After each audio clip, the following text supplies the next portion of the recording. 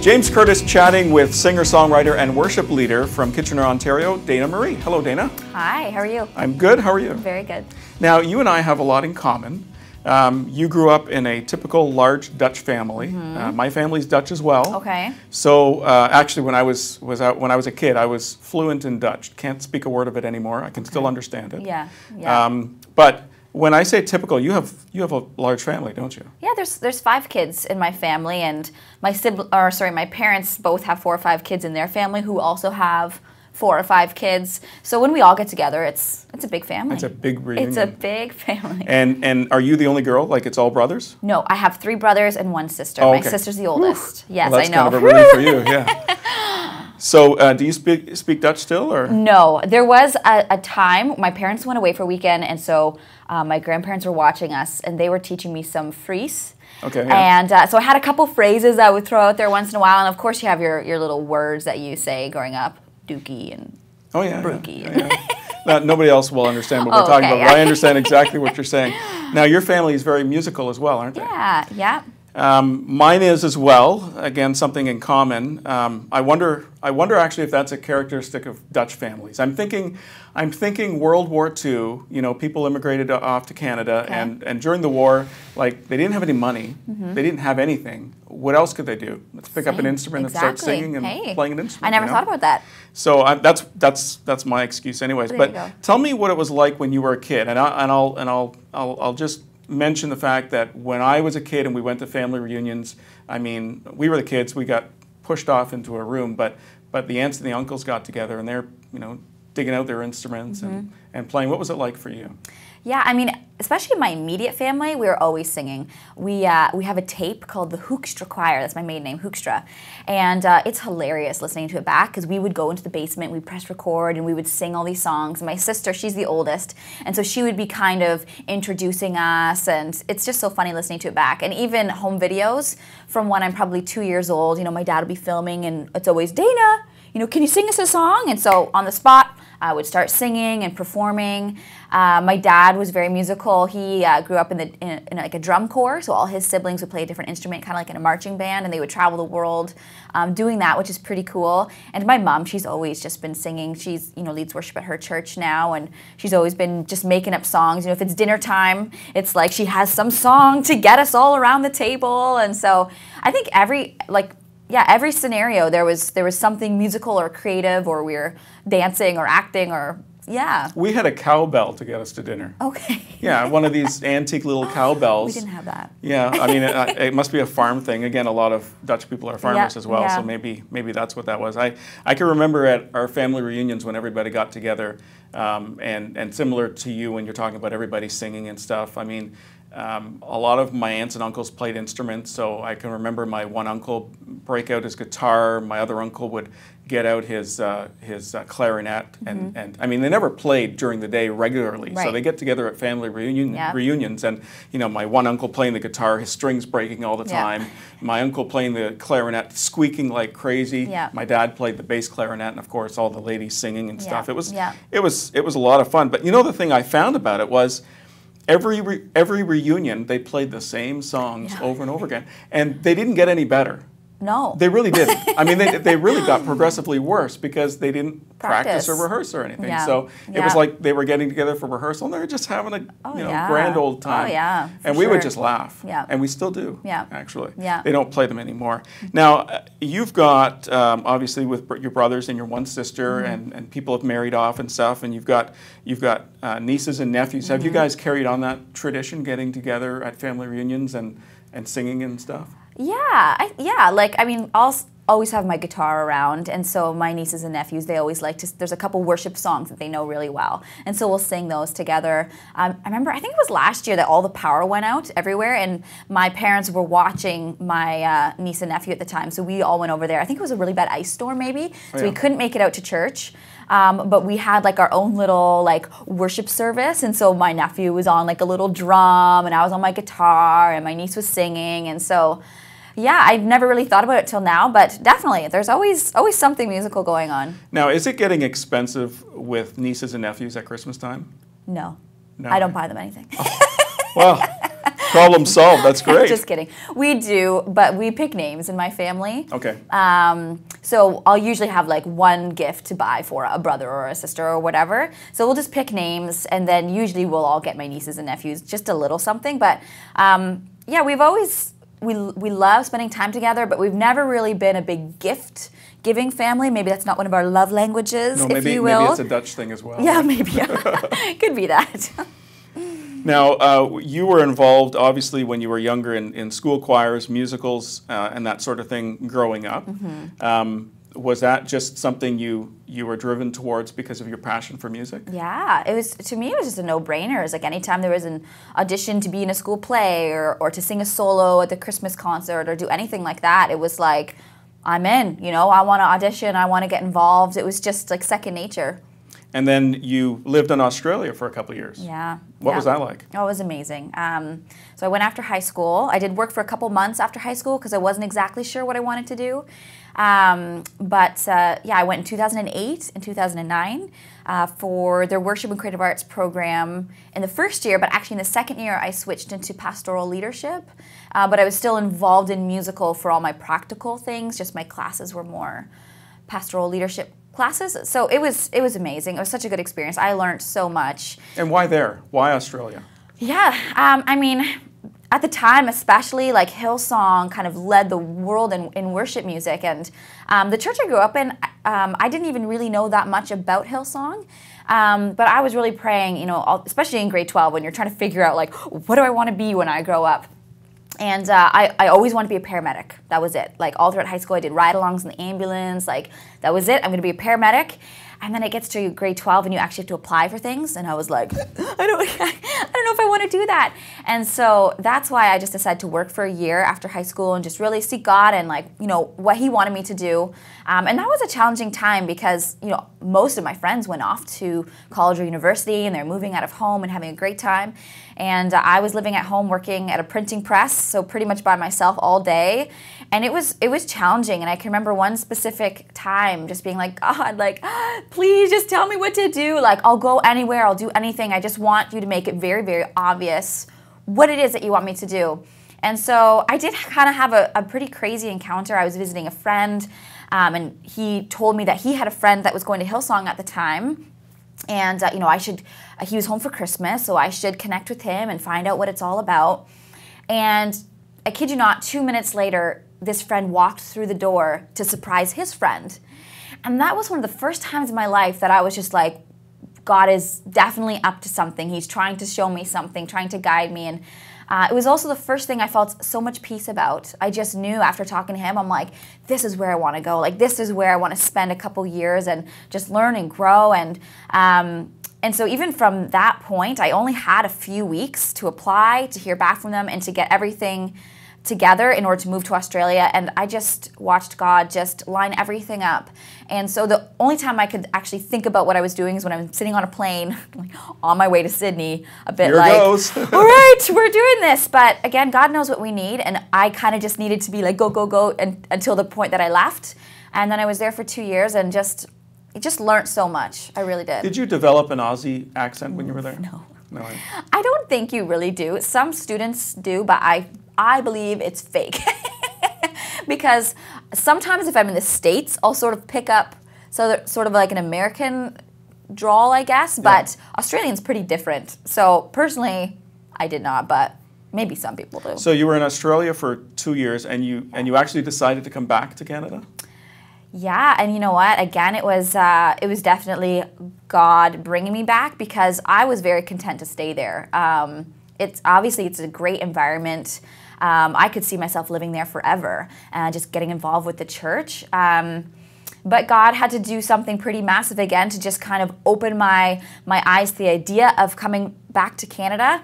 And so I was very sure that God was bringing, you know, I was there for a time to be prepared and equipped in order to come back to Canada. For what? I had no idea. I just knew in my heart that it was like, it's time to come home, and we'll see what happens after that.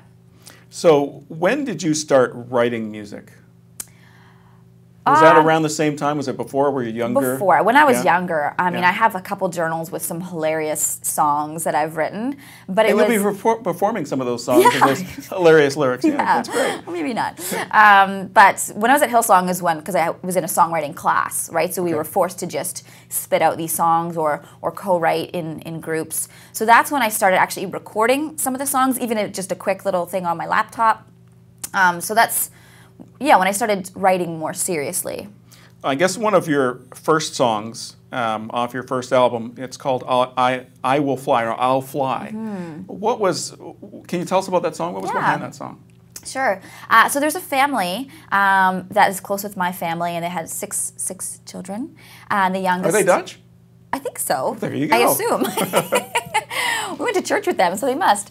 And their youngest name is Anna. And she was born a perfectly healthy, beautiful baby girl and started to grow and develop like any other baby would until it got to a point where she stopped developing and growing and actually started to degress and stopped being able to use her hands and sit up. And so obviously her parents were concerned and took her to different appointments and found out that she was diagnosed with Rett syndrome. And I really didn't know what this was at the time, but basically it's a neurological disorder that's found mostly in girls, and it just leaves these girls trapped inside their own bodies because they can't do what other girls can do. They usually can't walk, run around, talk, explain what they need. And so that really, really, hit me that Anna would be just trapped. And how old was she at that time? She was just a baby. Oh, okay. Yeah, and so I just sat down at the piano and I wrote a song from Anna's perspective. And again, I really didn't know for sure if these are things she might be saying someday. But after I wrote the song, I sent one of the first versions to her parents and just said, take a listen, like I can change anything, let me know, but this is kind of what I was thinking. And they were really blown away and, just really believing that this is something that Anna would be trying to say, and not just Anna, but other girls that are also affected by Rett syndrome.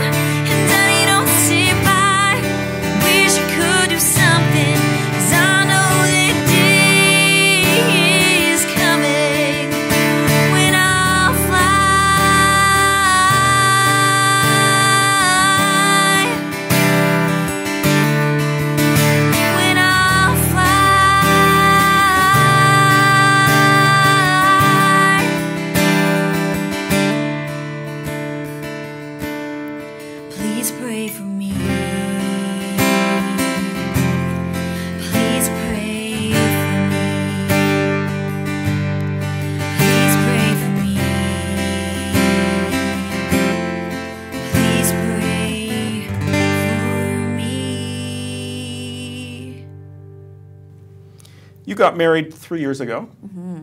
May 11th is your anniversary. It is. Thank you. That's one day from mine. I'm on May 10th. There you go. So there you go. How did you meet Emerson? Through a friend. I went to watch a friend play soccer. She was on a co-ed, just like adult fun league, and so I went to watch her play, and Emerson ran the team at the time. There was just the one team, and so I met everyone on the team pretty much, but he stood out a little bit. Well, because he was the leader. Right? Yeah. So. You guys are big soccer fans, obviously. I mean, if he was coaching. Yeah. Do you still have season tickets to the Toronto FC? We do. Catching all the games? Yeah, I mean, it's been a pretty busy summer for me so far. So I've personally only gone to one, but in the next couple of weeks I'm going to pretty much all of them. But Emerson is faithfully at every game. So. Now, earlier this year, you also committed to a 5:30 a.m. swim routine. Yes. You did. Is that still happening? No. You know, here Thanks I thought for you were bringing that this up. fit person playing soccer. Oh, well, I am, yes. Going to soccer games and decide, hey, I'm going to get, I'm going to do the swimming thing every morning at 5:30. Right. And it's not happening it anymore. lasted a long time. How long is a long time? Like a month or two. Oh, that's not bad, actually. No, I actually surprised myself because we were like, let's just see how it goes. Let's not put any pressure, but we'll post it on Facebook just so we have some accountability. It's a problem. You post it on Facebook, I know, now everybody knows. So, you know what? Over the winter, it was really great because it kind of just got us up and we would meet there. And for me, I'm good with an accountability person. So, I wouldn't dare let her down where she gets up and goes to the gym and I'm not there. So, we would meet there and we'd swim laps and then I'd go to work and feel like $1 million. So she's not doing it anymore either. No. So I would blame her. Yeah. Because she's not doing it anymore and you need a partner and you were doing it for her. Yeah. Right? Yeah. Now, you've won a Covenant Award from the Gospel Music Association of Canada. You've been nominated for a couple more. What's the message you want to bring through your music?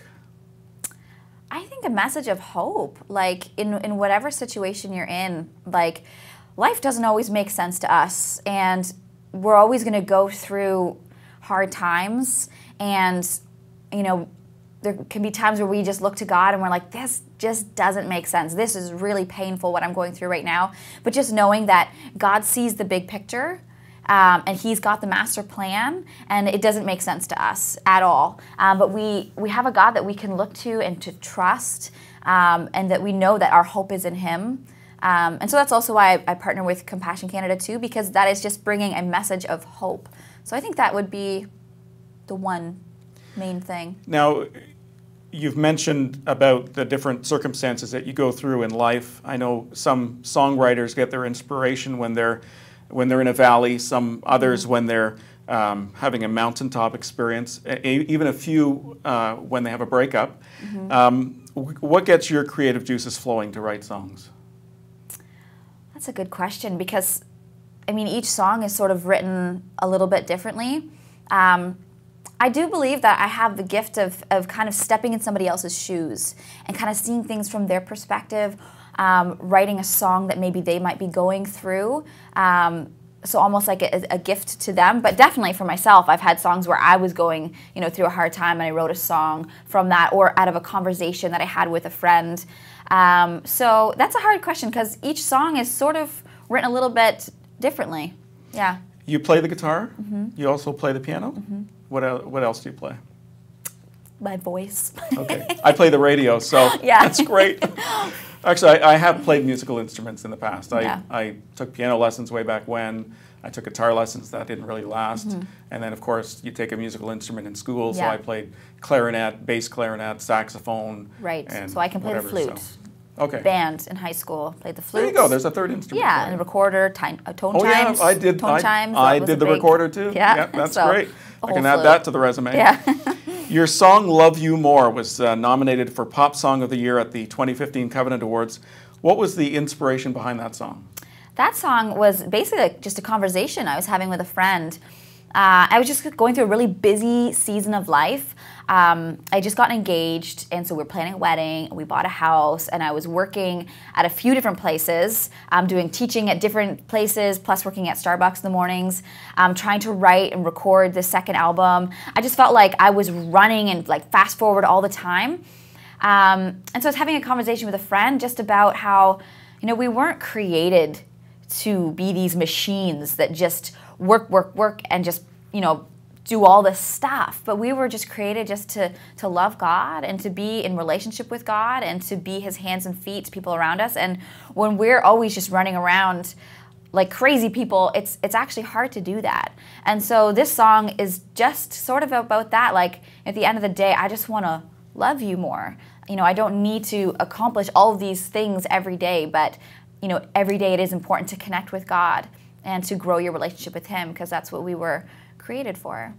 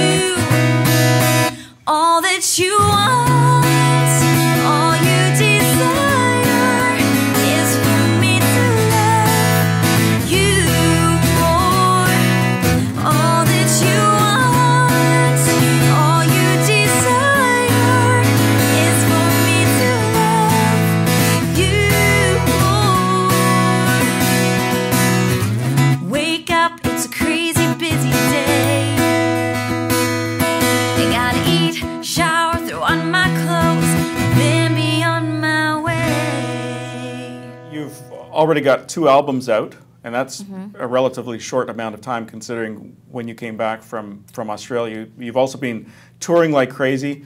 You recently toured out west with another well-known Canadian artist, Chelsea Amber. Yeah. How many cities did you guys perform in? 13, I think. Because, well, that might be a lie. Because we did 13 gigs in 2 weeks. So... Like one a day type thing? Pretty much. We had one day off. Yeah, that makes sense. We did a couple radio stops as well. But yeah, we had something every single day except for one. And you pretty well drove to all the venues, didn't you? To all of them. Yeah, we started here. Chelsea met me in Kitchener. So she did the first bit by herself. She was just driving. She didn't do any gigs. And so she picked me up. And then we drove from Kitchener to Revelstoke, BC, and just kind of stopped all along the way. So it was fun. And this isn't the first time you've toured with Chelsea, is it? Nope. No, we've done a few tours And together. you actually decided to, I know. do it That's again? pretty good. You didn't learn from the first time, did you? We get along really well. Yeah, she's a good friend of mine. And our music also just kind of we're probably geared to the same type of people, so it works out well to do stuff with her. Does your band mascot, Jordy, get to come with you on any of these gigs?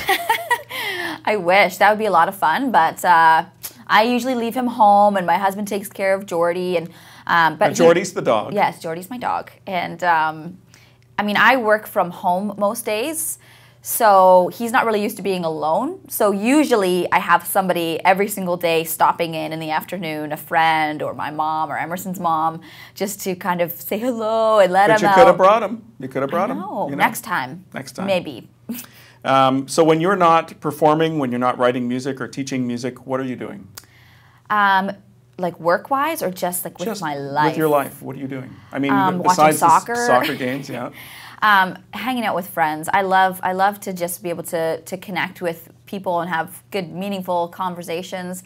Of course, walking Jordy and bringing him to the dog park and all that fun stuff. I wish I could say that I read more, because I really do like reading, but I feel like that's one of those things where it's like at the end of the day, when everything is done and accomplished, I can sit down with a good book. And as you probably know, that never really happens. So it's kind of like on holidays. My problem with reading a book is I like to read a good novel. My problem is I will pick up that book and I will be doing that for the next 3 hours. I will finish that book. You can't stop me. You can't tear me away from that book to eat or do anything. Yeah. So I need a defined amount of time to read that book. Yeah. So I don't get to read as much as I'd like to as well. When I'm on holidays, that's like, all right, I'm going to read a couple books. But yeah, from day to day, I don't read as much as I wish I could. But otherwise, yeah. So what's on the go now, moving forward? Mm-hmm. I mean, whether it be a new album, what you're focusing on in ministry, what are you doing? Well, right now, my focus is just to continue touring and to be kind of known as a worship leader, as a worship artist across Canada, but specifically here in Ontario. Makes it easier for the drive, right? It does, yeah. Canada's large. So I've been doing a lot of women's conferences and youth events and leading worship on a Sunday morning at different churches, presenting compassion. So that's kind of my focus right now, is just to connect with pastors and leaders and just try to get out as much as I can. But there's always writing, because I would love to do another album, specifically a worship album. I mean, yeah, and to be able to present one of my worship songs at a church when I do, because I will most often just do all familiar songs so people can jump on board right away. But if I can throw in one of my own and teach it to people, that would be a lot of fun as well. So yeah, that's kind of my goals right now. That's great. Well, appreciate you dropping by to chat. You can check out more of Dana Marie's music on her website. You can book her to lead worship at your event, and you can get the links to her social media pages and her website, danamarimusic.com. And thanks for checking out our Dana Marie Joy Radio Special.